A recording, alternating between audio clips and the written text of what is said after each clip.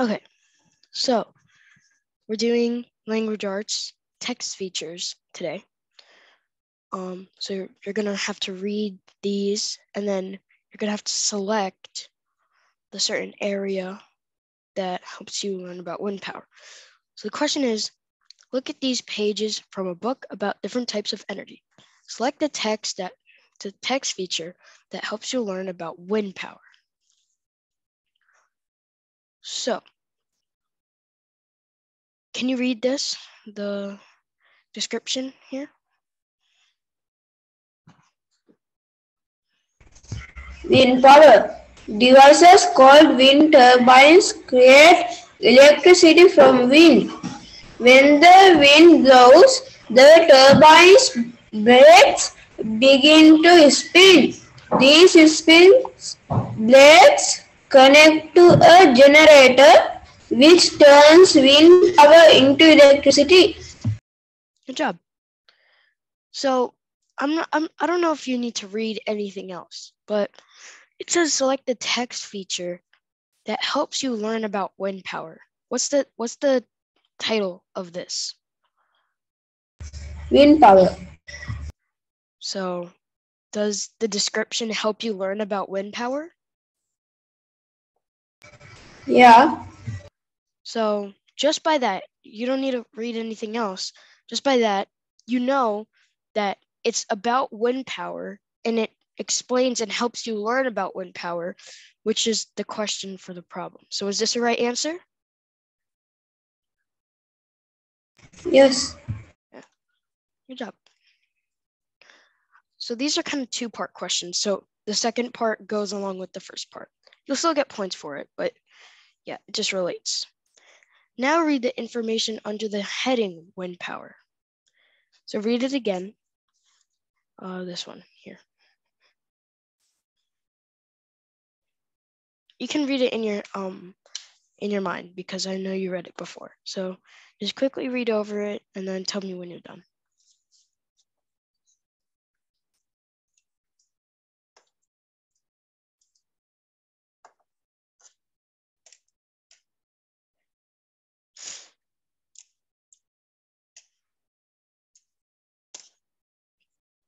I'm done. Okay. The question is, what are wind turbines blades connected to?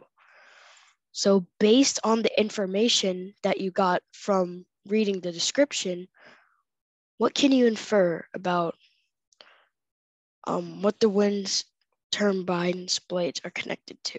So go back in the text and then see the area in the text that talks about what the blades are connected to. A generator?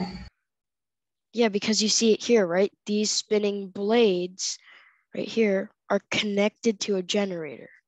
So it says connect to a generator, right? Good job. Look at these pages from a book about artists. Select the feature that shows you when different pieces of art were made. Okay, so this doesn't have a specific title area like it did with wind power. So for this, you're gonna have to read this part, this fact, and this timeline. Okay, so first, read this one. Anna Mary Robertson, also known as Grandma Moses, began painting in the 1930s. It's like a time period. 1930s, when she was in her 70s. She painted countryside scenes. She painted. She painted countryside scenes based on childhood memories. She continued creative paintings until the age of 101. So does that okay, we'll come back to that. That gives us a lot of information, right? Now read this next part.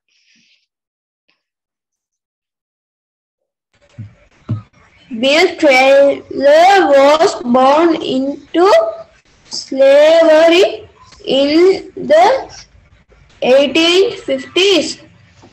He worked as a farmer for most of his life. Around 1939, he began drawing on pieces of scrap papers. He created more than 1,000 pieces of art over his lifetime. Good job. That also gives us a lot of information, but we can't tell until we read it all. Now read this fact about the painting. In this 1943 painting, two children sleep by a wood stove. The artist Horace Pippin painted many everyday scenes like this one. Nice. Now let's read the last one. Read when, like the year, and what the art piece was. 1910s August natural witch's head. 1950s Grandma Moses Julie 4th. 18th 90s. Oh, wait. I'm sorry. That's not the way you read a timeline. It looks like it is, but it's not. So the 1890s came before the 1910s, which is pretty obvious.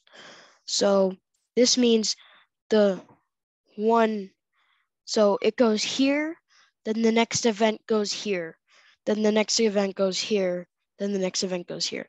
So 1890s, 1910 is greater, 1940 is greater, 1950 is greater, right? And this is July, okay?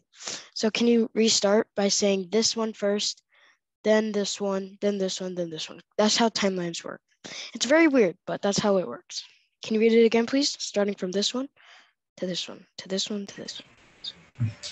1890s Harriet Powers pictorial quilt. Nice. 1910s August natural witch head. 1940s Harris Pippin Sunday morning breakfast. 1950s Grandma Moses July 4th. Nice. Okay, so we read all this. Now, so we come back to the question. Select the text feature that shows you when different pieces of art were made. So, can you tell me, just as a rough guess, which text feature do you think supports this statement? I mean, the question that you need to answer.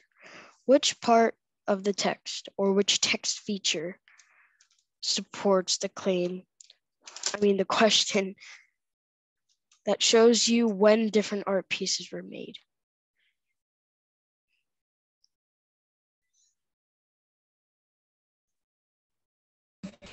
Bill Taylor. Okay, let's read Bill Traylor's one again. Bill Traylor was born into slavery in the 1850s. He worked as a farmer for most of his life. Around 1939, he began drawing on pieces of scrap paper. He created more than 1,000 pieces of art over his lifetime. So, so that is true. It shows when different pieces of art were made. and how many he made. But the same thing applies to here. This one is mainly a fact about the painting or describes the painting. The main key word here is when. Because it says that shows you when different pieces of art were made. And another one is different. So to help you out, in the in this one, right? So first, it shows different art pieces, right? It shows the pictorial quilt, the witch's head, the Sunday morning breakfast, July 4th, right? It shows different art pieces. So that's one part of the question. But this is when it shows them when they were made. And here it shows that it was made in the 1890s, made in the 1910s, made in the 1940s, 1950s, and so on. So this text feature in the text supports this question when it says select the text feature that shows you when different pieces of art were made. It shows you when they were made with the years. It tells you the names of the different, and it tells you the names of the different pieces of arts. Because it's not only one, because you have 4 different pieces, right? So is this a reasonable text feature that would support the question?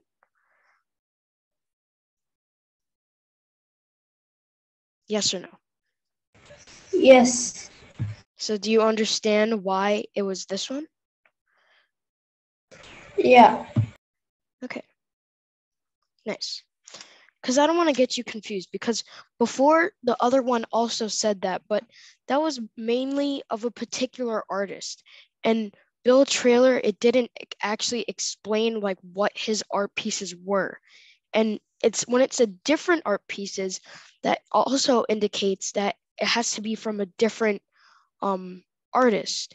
And when he said he made over 1,000 pieces, it does tell us the different pieces that he made, but it doesn't like show us by different artists also.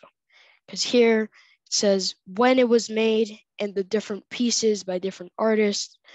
But I can see why you thought it was Bill Trailer, but just to not, that one was kind of tricky. So just to not get you confused, read it back and read the question well, analyze it properly, look at the key words in the question and connect that to the text, and then you can find your answer from there. Okay, when did August Natterer create Witch's Head? So I want you to give me the answer. So when they say when, they mean what year. So find August Natterer, find if she made the witch's head, and then what year did she make it? In the 1910s. In the 1910s? How do you know that?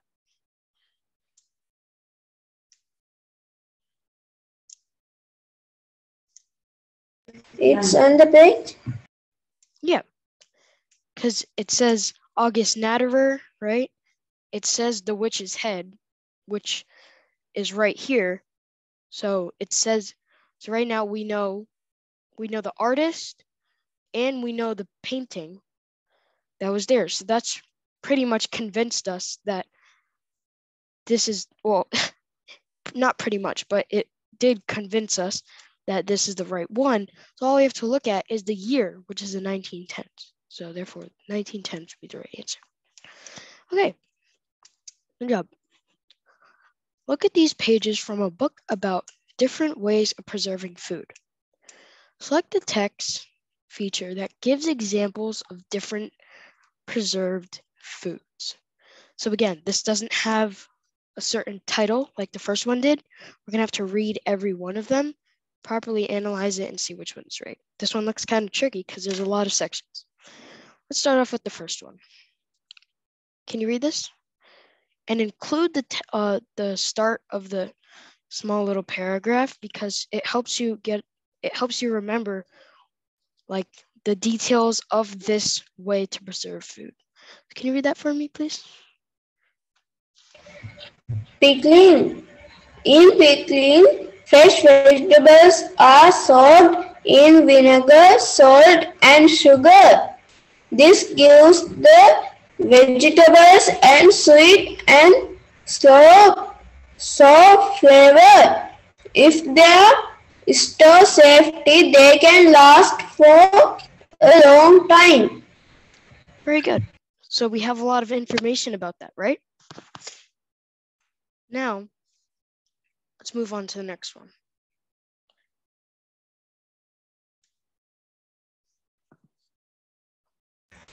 Fermenting.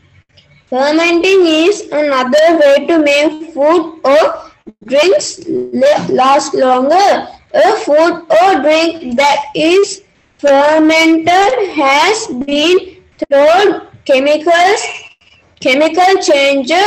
Through chemical changes, yeast, mold, and bacteria can all cause food to ferment. Examples for fermented food include yogurt, cheese, and sour cream. Nice. So it also gives us a lot of information and details. Now, this is a fact. If we see stuff like this is a fact, okay? Can you read this, please? Freeze-dried ice cream can last for years because all of its water has been removed. Yeah, see how it gives you a fact, right? Okay. So I don't want you to read all this because it's a lot. It's not really like a text or like a description like the other ones. It just says preserved foods, and in each section it has different things. So I'll read them. So it says canned. In the canned section it has tomato sauce, peas, soup, right? In the cured section it has salami, pepperoni, ham. In the dried section it has raisins, apricots, prunes. In the jellied section they have jam, marmalade, preserves, stuff like that, right? So we read all of this and we got a lot of information. Now it says select the text feature that gives examples of preserved foods. So again, we need to look for keywords in the question to help us go back into the text and see the text features to see which ones support it. So the main word is examples and different preserved foods, right? So can you tell me which text feature do you think it is? The last one? This one? Yeah. Why? Because it has different preserved foods and it has preserved food in the page. Yeah, so you got the answer right. It's just your wording is a little off. I mean, your wording is good. It's just there's a little way to make it better. So a way, if you're like trying to explain something, like a short answer, like if they ask you on a test, like if you say this is the answer and they ask why, you can like restate the question and say, this section gives examples of different preserved foods because it has all these different options, something like that, you know? That's something if they would ask you on a test, I think, but if it ever does, then that's how you would improve your wording. So yeah, you're right. It has preserved foods. It has different examples and different types. Very good. how is ham preserved? So read the information in this chart. I'm not going to help you with this one. Just how is ham preserved?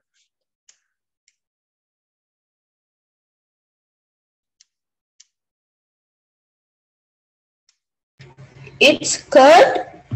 Cured. Right. Because it's in this section that says cured, and it has salami, pepperoni, and ham is in this section, right?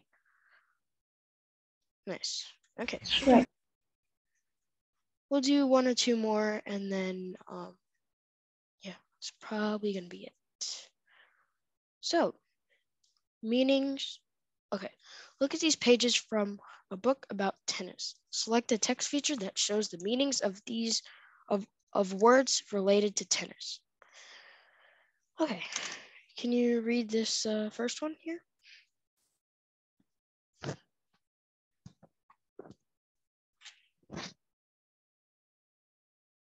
You're muted.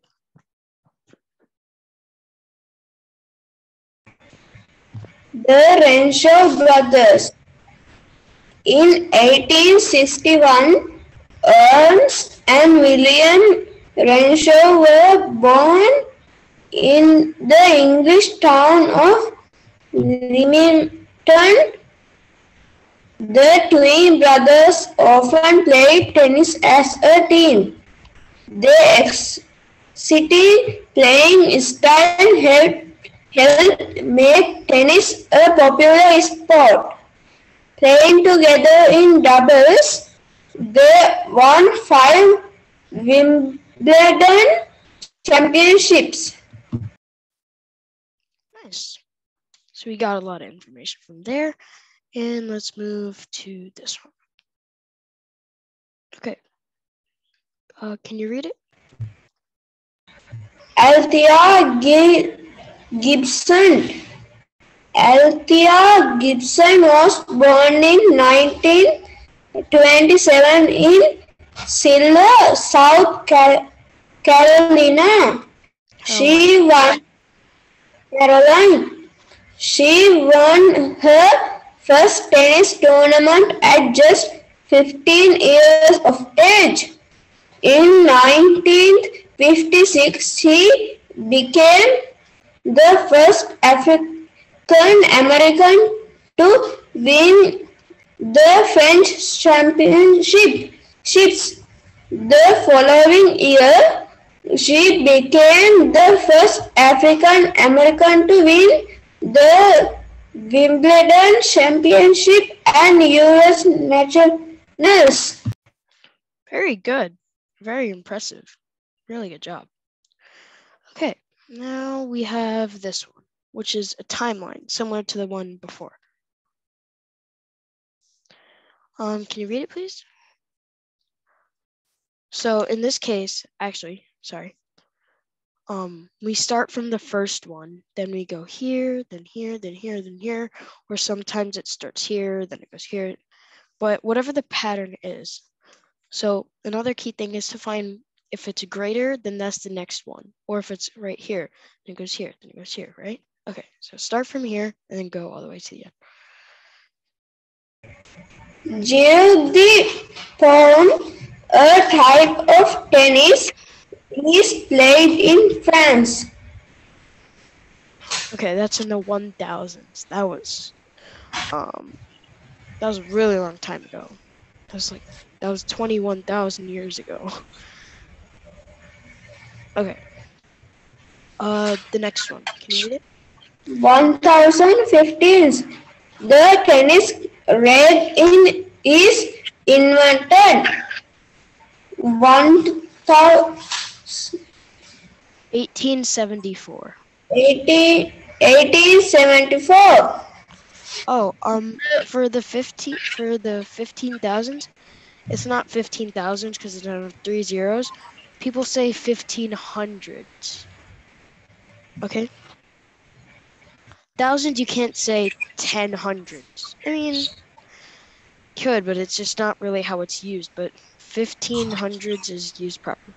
So Yeah, I'm sorry. Can you read the next one?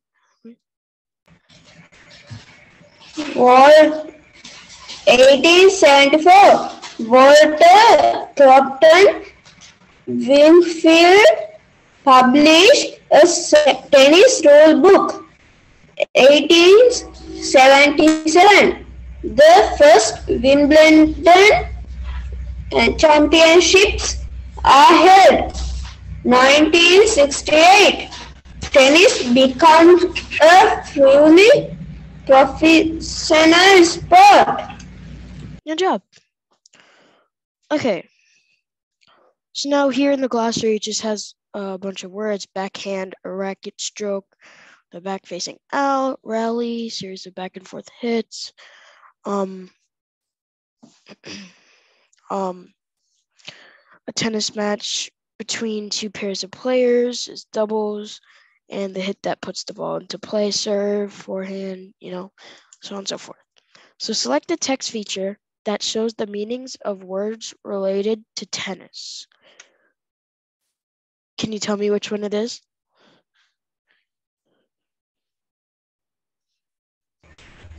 Glossary.